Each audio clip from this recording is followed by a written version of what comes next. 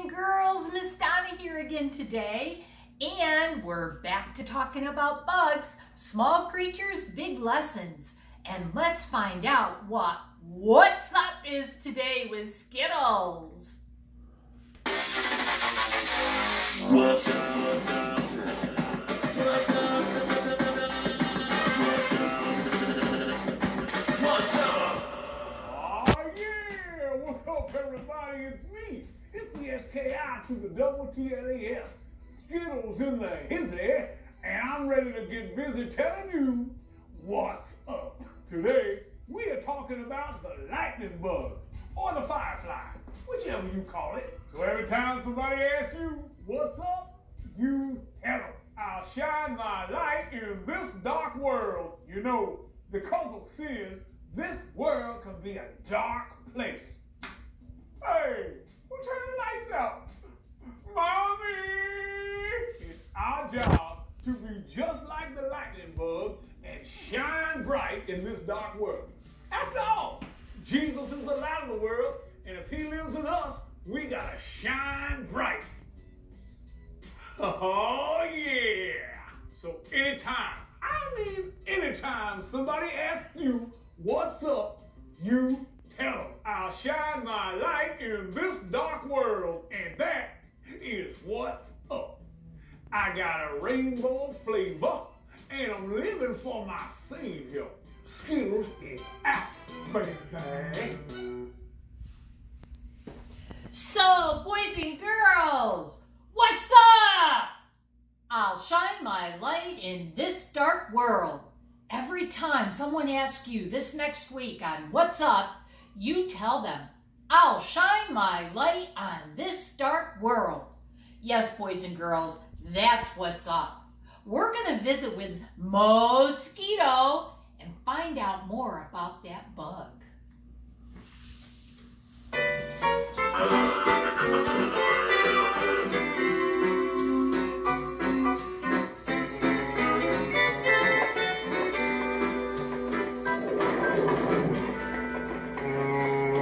Hey everybody, my name is Mosquito, and today I'm making this video in hopes that you'll be interested in my new virtual reality video game called Splat. Some games have you finding fake animals and creatures, but mine, you're finding real creatures, bugs to be precise. The slogan is, gotta catch 'em all, entirely. I had to add that last word for legal reasons. Anyway, each bug kit comes with a bug guide, bug catchers, and a glass of milk. Oh, wait, no, my grandma wanted me to drink this. Oh, I better do it, she might see this video. Delicious. Today, we're gonna do another demonstration on how to play the game. These state-of-the-art bug catchers help you find all kinds of bugs, which is a goal of the game, but the ultimate goal is to find a bed bug. Today, we're in my grandma's backyard. It's huge. I've got a good feeling about today. It's like a tickle all over. Wait. Oh, that's why I felt that. Wait, I think I spot something. I can't quite make it out, but it looks like a bug I've never seen before. It has a lot of hair and big eyes and... Oh, it's Amanda. This is my cousin Amanda. What are you doing here? I'm looking for lightning bugs. Have you seen any? Well, it's a little hard because it isn't quite dark yet, but I think there's a bunch over there. Great. All right, gang. Gotta catch 'em all. Entire. Here we go.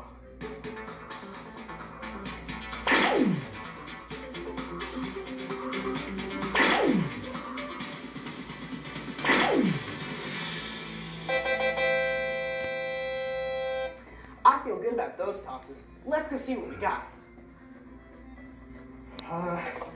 An autographed baseball card of Babe Ruth. This is worthless.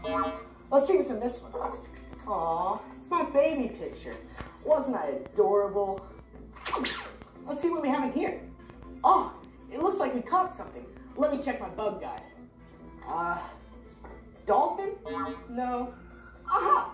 We got a lightning bug. You know what's cool about lightning bugs? They shine even in the darkest of night. They fly around and spread their light wherever they go. Lightning bugs are awesome. Did you know that Christians have a light too? Jesus is our light, and in a world that's dark because of sin, we carry Jesus wherever we go. It's neat that this little bitty bug can shine a big light, just like little bugs can teach big lessons. Well, I didn't read it anywhere, but I'm pretty sure it's lightning bugs that you can eat. Let's give it a try. No. Well, I may have gotten that fact wrong. Ugh. But I do know this. Today in your lesson, you're going to learn about how you can let your light shine for Jesus. Well, I'm off to find the bedbug. Gotta catch them all! Entirely. Oh, boys and girls, Mosquito, he's something else, isn't he? Well, our lesson today, boys and girls, is found in God's Word, Exodus chapter 34. And we've been talking about Moses. Last week we talked about him. And this week we're talking about Moses. And you know, he must have been pretty tired. He was leading those Israelites all around for 40 years. 40 years they walked around looking for the promised land. And as the Israelites were, they kept grumbling and complaining, and they were frustrated. And you know, when you go on a trip and you say, "Are we there yet?" I'm sure that the Israelites were asking Moses, "Are we there yet?" And so, boys and girls, Moses was tired. He was worn out. And you know, boys and girls, you know where he went when he felt tired and worn out? Well, he knew exactly where he needed to go to receive strength. It's the same place that you and I must go. We must go into the presence of God. When we go into God's presence, he will fill us with his Spirit and give us the strength that we need. You know, boys and girls, excuse me, one day Moses had returned after spending time with God, and there was something different about Moses though when he returned. And the people noticed that Moses had a strong glow on his face.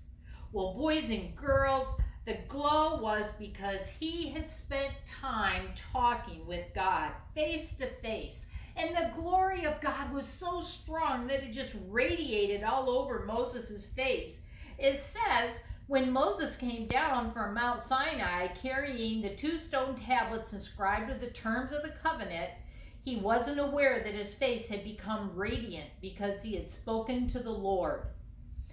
Boys and girls, the people saw the glow on Moses, but Moses didn't see it.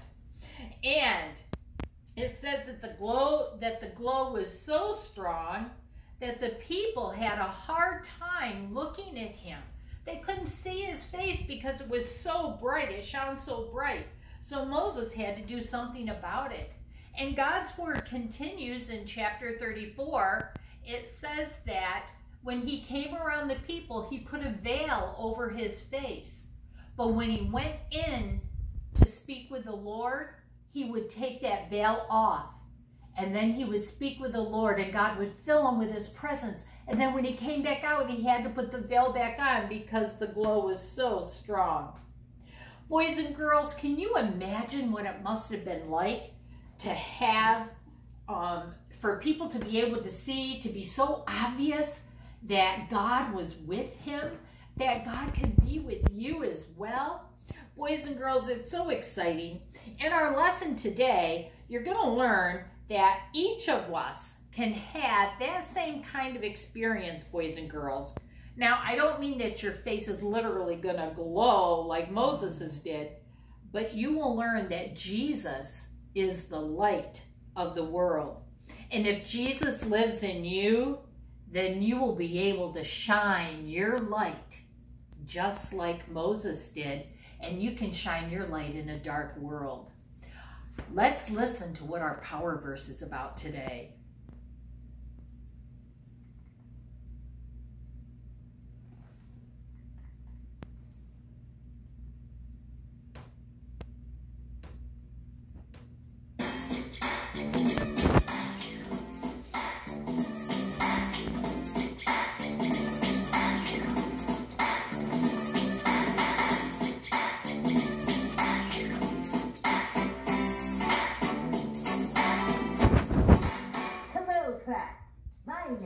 Professor Buzzbee McFly, and I am a bugologist, which means I study insects every day to determine what valuable lessons they might give us in order for us to become better Christians. Today's bug is the amazing firefly, or the lightning bug.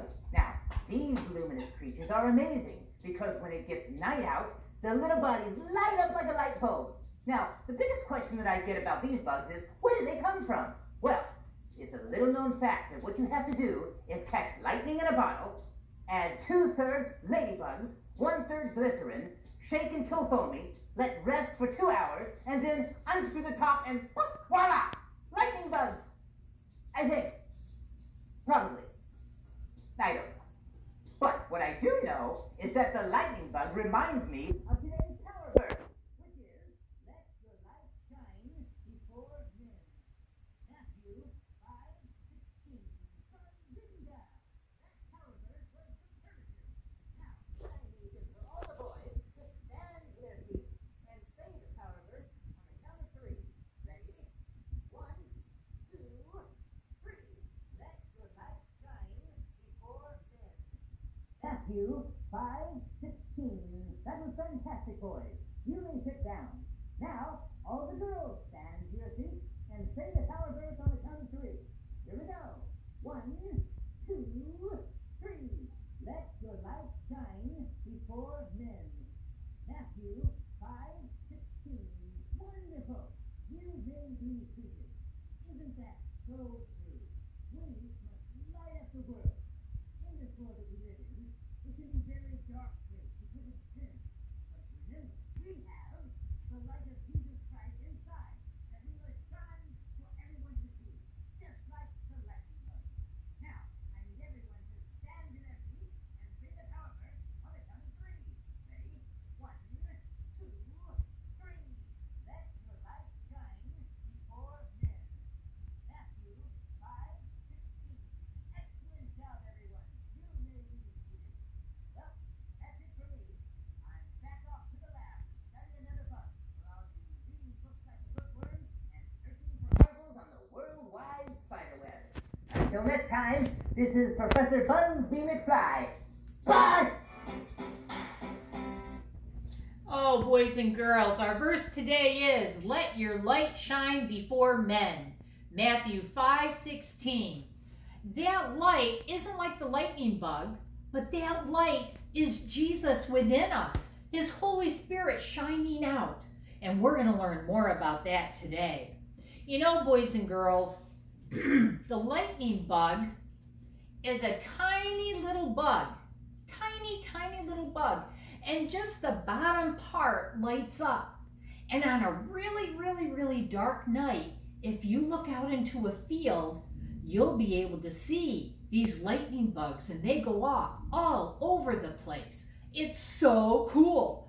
I saw some lightning bugs the other day, and I was hoping to be able to videotape them for you, but I couldn't. Anyways, we can remember about the lightning bugs, and we can learn big lessons from this little guy. Boys and girls, we need to remember that this world is a dark place. The world is a dark place because of sin. Remember, sin is anything we say, anything we do, anything we think that doesn't please God.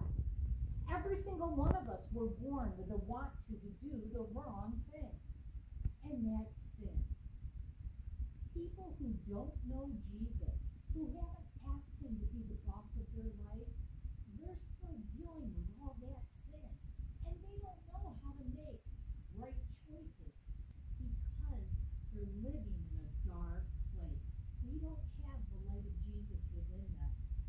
So boys and girls, we need to let them know that Jesus is the light of the world. When Jesus came into the world as a little baby, He had the love of God with Him, and that love is what lit up the whole place. When people were standing or nearby Jesus, they knew that He was different. Boys and girls, when people see you, do they think, there's something different about this person? Do they see God's light in you?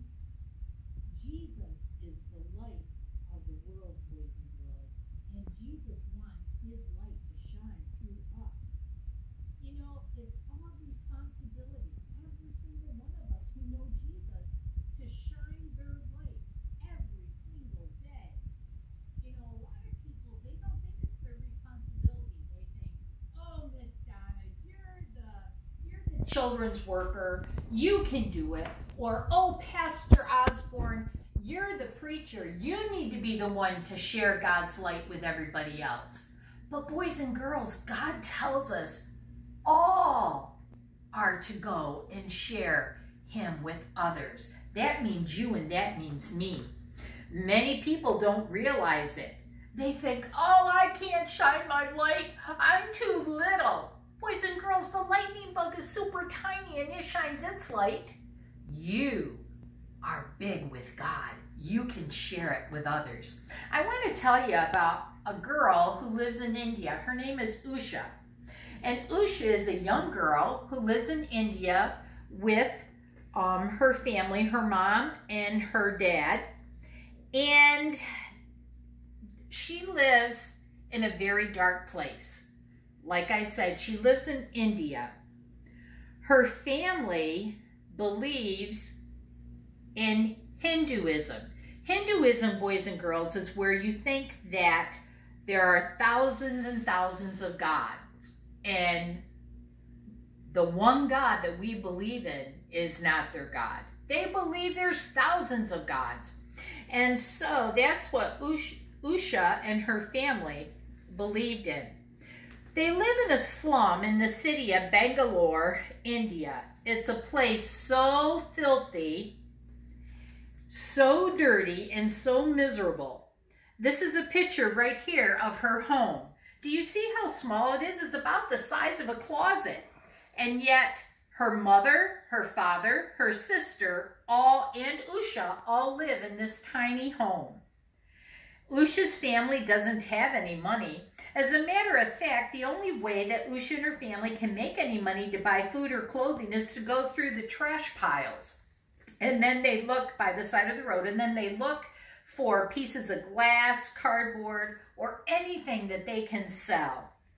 Well, one day, Usha met two people called Selvin and Lada.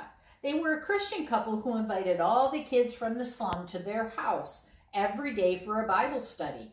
Usha went to this Bible study and asked Jesus to be her Lord and Savior. Usha was so excited about having Jesus in her heart, she took the Bible that Selvin and Lada had given her, and she took it home to tell her parents. Well, boys and girls, her parents were not very happy at all. As a matter of fact, they were very angry. And they told Usha that she could not read her Bible, she could not pray in their house.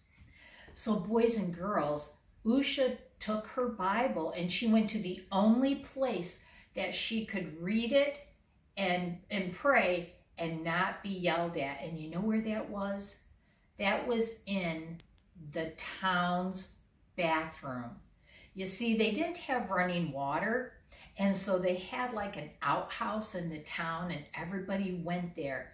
And that's where Usha would read her Bible, in that smelly, stinky bathroom.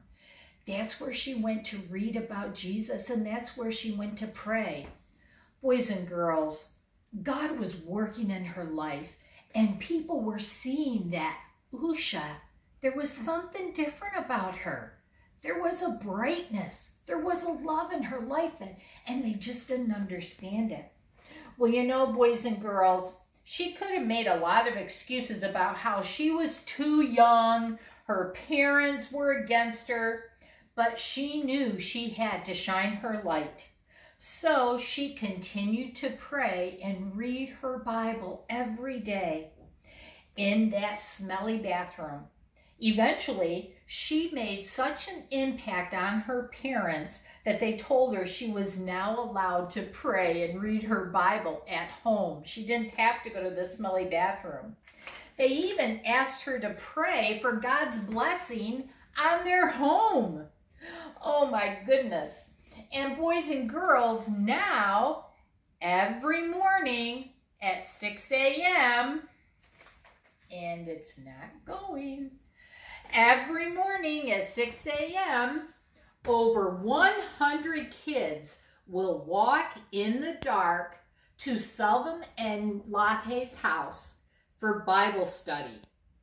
100 kids in your house for Bible